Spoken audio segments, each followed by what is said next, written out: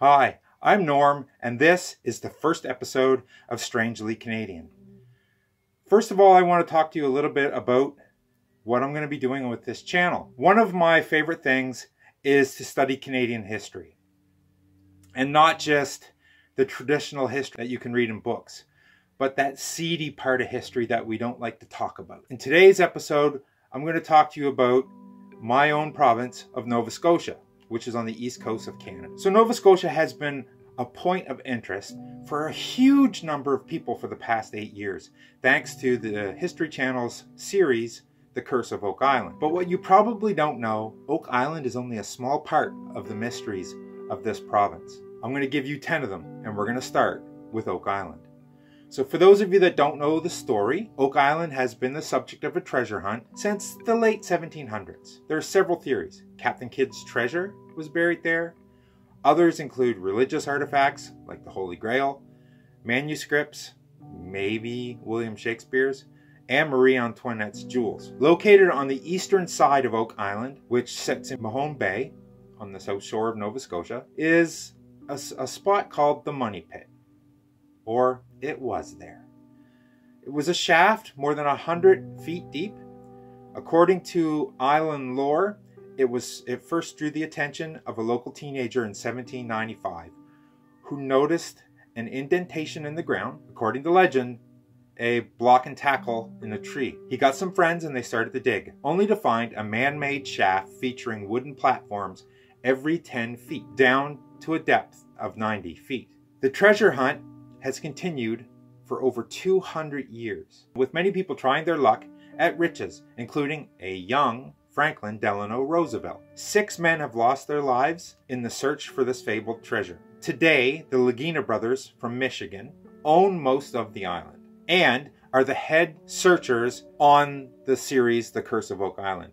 Their journey is being documented by a film crew for television. Next, New Ross Castle ruins. Not too far from Oak Island is a small community of New Ross, Nova Scotia. In the community, on private land, now buried from prying eyes, is what is believed to be the ruins of a castle. There are 3 possible legends. 1. The ruins are those of a Viking structure, and it is historical fact that the Vikings made it to this part of the world long before Christopher Columbus ever sailed to the New World. Other theories include refuge for an English king from around 1600, or an Oak Island connection. The castle was built by Scottish member of the Knights Templar, Henry Sinclair, when he traveled here to Nova Scotia to hide the Holy Grail on Oak Island. Next, Peggy's Cove. Heading towards Halifax from Oak Island, you'll come across the picturesque Peggy's Cove. The Peggy's Cove Lighthouse, as it is known to most visitors, is actually named Peggy's Point Lighthouse. The first lighthouse was built in 1868 and consisted of a wooden structure over the top of the keeper's house and used the light from a kerosene lamp reflected from a round silver-plated mirror. One mystery is how the area actually got its name. There are 3 theories. Number 1, the short form of Margaret is Peggy, so the cove was named after St. Margaret's Bay. Number 2, the cove was named after an early settler who lived in the area. Or, number 3, there was a young girl presumed to have survived a shipwreck. She was found on the shore of the cove in the early 1800s. She could not speak and had no identification. She was called Peggy by the locals, and they named the cove after her. But that's not the only tale from Peggy's Cove. The second tale from Peggy's Cove features the story of a woman who had traveled from Europe to Canada hoping for a better life for her and her 2 children. Unfortunately, she didn't have enough money to bring her children with her when she came to Canada. But she hoped to earn enough to reunite them at some point. Settling in Peggy's Cove, she married a local man. One day, she was sitting on the rocks, daydreaming of her children back in Europe. Her new husband soon joined her, and seeing that she was feeling down, he tried to cheer her up by singing and dancing on the rocks.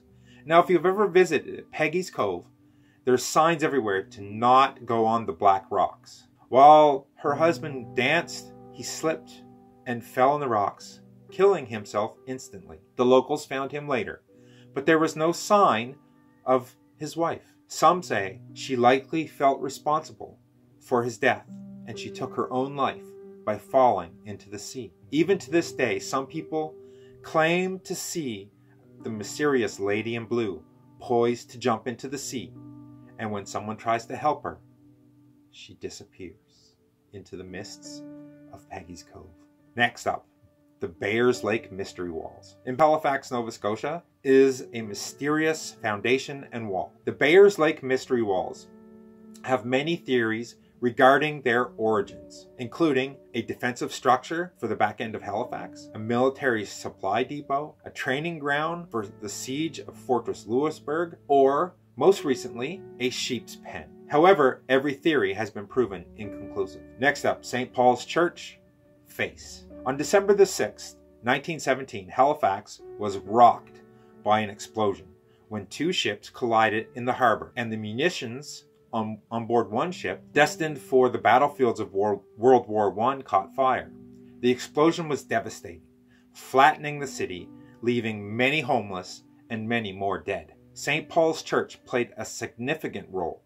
Doctors used the church as an emergency hospital. It was the only church in the city considered safe enough to conduct services the following day. All the congregations used that specific church to conduct funerals following the explosion. There remains two artifacts in the church from the disaster. A piece of steel window frame that remains embedded in the wall above the inside door to the church, and the explosion window, which shattered to form the silhouette of a man's head and shoulders. The congregation concluded that the silhouette is the likeness of Abby Moreau. Next up, Shag Harbor UFO. On the southern tip of the province lies Shag Harbor. On the night of October the 4th, 1967, shortly after 11 p.m., an unidentified flying object, some 60 feet in diameter, was seen hovering over the water near the tiny fishing village. The Shag Harbor UFO, which displayed 4 bright lights that flashed in sequence, tilted 45 degrees and descended rapidly towards the water's surface. Upon impact, there was a bright flash and an explosive roar. Concerned witnesses began calling the Barrington Passage RCMP. The incident was witnessed by many, including 3 RCMP officers. A search turned up no results, and the incident soon faded from memory, except for the UFO convention that takes place there every year or so. Next up, Jerome. Now this one I didn't really know much about until I started to research some different mysteries from Nova Scotia. Jerome was found by an 8-year-old boy named George Albright and brought to the Albright home in the village of Digby Neck to be nursed back to health. Both of Jerome's legs had been amputated just above the knees, with evidence that it had been done by a skilled surgeon. The stumps were only partially healed and still bandaged when he was found. He was suffering from cold and exposure. It was discovered that he could not or would not understand French, Latin, Italian, or Spanish. He apparently shunned the attention of these curious onlookers, growling like a dog at unwanted guests. The man's hands were noted as being too soft to be that of a manual laborer, and he was described as being Mediterranean in appearance. The government of Nova Scotia voted to supply a stipend of $2 a week to support Jerome. He would bounce from home to home within a few different communities, all the while never revealing his true identity. He would take this secret to the grave on April the 15th, 1912. Now, if you look, there is an Acadian-made feature film called Jerome's Secret. Next up is Black Hole Harbor. If rumors and legends are true, then the largest hoard of pirate treasure in Nova Scotia and perhaps the world lies hidden somewhere in Black Hole Harbor. There's a story of gold coins being found there and strange markings engraved on large stones. About 200 plus years ago, Norwegian pirates set up one of the world's safest banks at Black Hole Harbor. Somewhere in Black Hole Harbor, likely between the Haunted Falls and the beach where the gold coins were supposedly found, is a place offshore that is very deep and always underwater. Here, Norwegian pirates stored their chests. Once a year, the tide was low enough to allow divers to descend into the bank and retrieve the chests. At all other times, the deposits were safe in the deep hole at the bottom of the bay. Next up, the Great Amherst Mystery. Being from Amherst, Nova Scotia, this mystery is near and dear, and we're going to explore the Great Amherst Mystery a little more in depth in a future video. The Amherst Mystery is centered around Esther Cox, who lived in a cottage with her sister Olive Teed, Olive's husband Daniel, and their 2 young children. Also, a brother and sister of Esther and Olive lived there, as well as Daniel's brother John. According to Walter Hubbell's account, events began at the end of August in 1878, after Esther, then 18, was subjected to an attempted sexual assault by a male friend. This left her in great distress. And shortly after this, the physical phenomenon began. There were knockings, bangings, and rustling in the night. And Esther herself began to suffer seizures, in which her whole body would visibly swell up. Then objects in the house took flight. The frightened family called a doctor, and during his visits, bedclothes moved, scratching noises were heard, and the words, "Esther Cox, you are mine to kill," appeared on the wall by the head of Esther's bed. The following day, the doctor administered sedatives to Esther to calm her down and help her sleep. Whereupon more noises and flying objects manifested themselves. Attempting to communicate with the spirit resulted in tapped responses to questions. The phenomenon continued for several months and became well known locally and around the world thanks to Walter Hubbell, an actor and writer who documented the events, which eventually he published in a book.